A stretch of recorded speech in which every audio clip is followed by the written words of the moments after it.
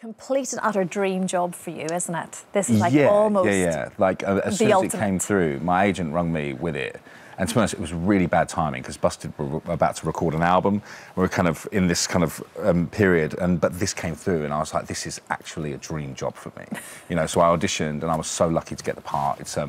It's amazing. Like, I was such a big fan of this movie when I was growing up, and I've never actually seen the stage production, and it's so much darker and weirder and more interesting than you think it is. It's just fascinating. Yes, the movie, Steve Martin is playing. Your part, obviously, as well. So, leader of the plaque, as we like to call your role. I used to love it back in the day. The movie was fantastic. It's great, isn't it? It's such a feel-good musical. Like the music is special. Like it really is. It's a good stint for the park. Like it's nice. I mean, there's something about doing it outdoors as well. Like it just brings a totally different element because you've got you know, and I love the fact that you've kind of got this kind of weather thing to deal with as well, you know, in Britain, you know, and right now we're having this amazing. I was just going to say, you better put sunscreen on as well.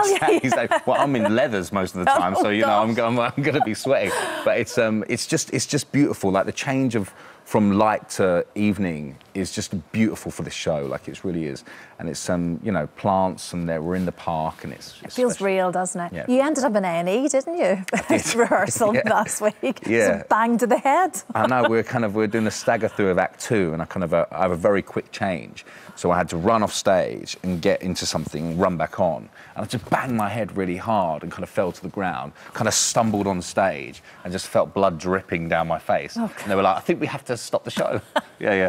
But they glued me up. I'm all good. You're all good. I'm all good. Okay. On the mend. Yeah. Okay. Well, we're so looking forward to it. I mean, it's funny because you are so synonymous with music and Busted, and like that's when I think of you, I think of that. But acting was something you always wanted to do. That was kind of #1, really. Yeah. To be honest, I'm still kind of I'm still really shocked and amazed that I do music for my job. Like it never really. Like, I never really meant to be a musician. Like, it was just kind of something that me and my mate wrote these silly songs about school teachers and the future, and it just kind of Busted happened, and then it didn't happen, and I went back to acting, which I love and is kind of my real passion in life, and then Busted's come back again, and it's just amazing. It's just fantastic. And there's new music coming out next year? Yeah, we just finished album 4, which is the best we've ever done. Like, it's kind of the album we've always really wanted to make. And I think Busted fans are going to really dig it. All right, I look forward to it, being one myself, Matt. Yeah.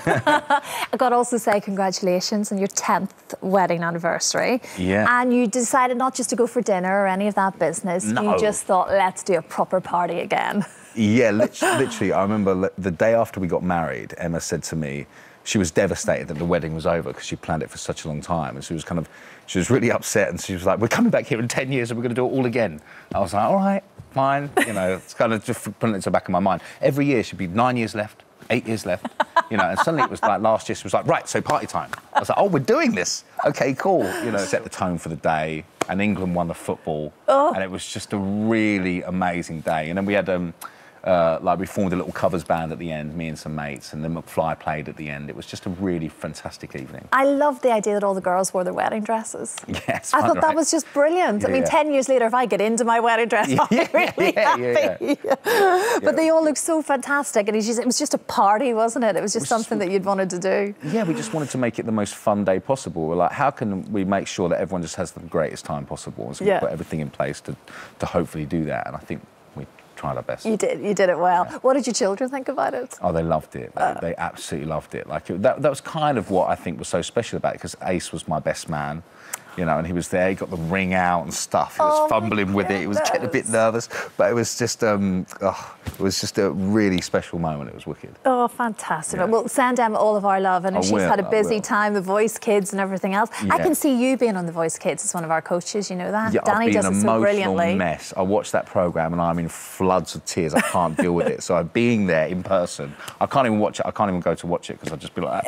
Would you like to do something like that, though? You'd be so brilliant at it. Yeah, I think I would, maybe one day. We'll see. Yeah, exactly. Yeah. Who knows? Yeah. Well, thank you so much, Matt. Like we say, Little Shop of Horrors, Regent's Park, Open Air Theatre, 3rd of August. It all kicks off. Thank you very much. Best of luck. Come down. Thanks. We will. Thank you. Thank you.